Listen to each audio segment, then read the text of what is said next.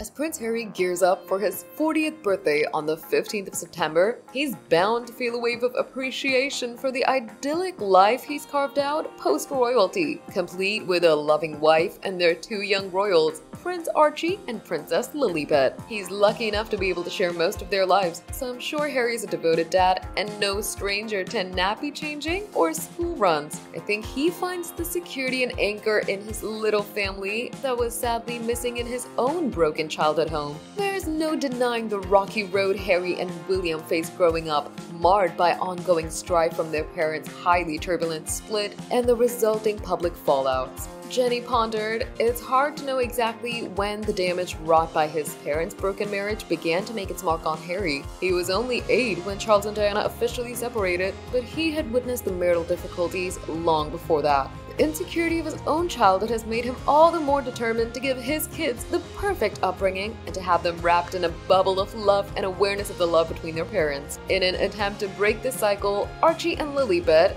due to the family's departure, have spent minimal time with relatives on both sides of their family, a situation made even more complex given their connection to the world's most famous family and their positions as 6th and 7th in line to the throne.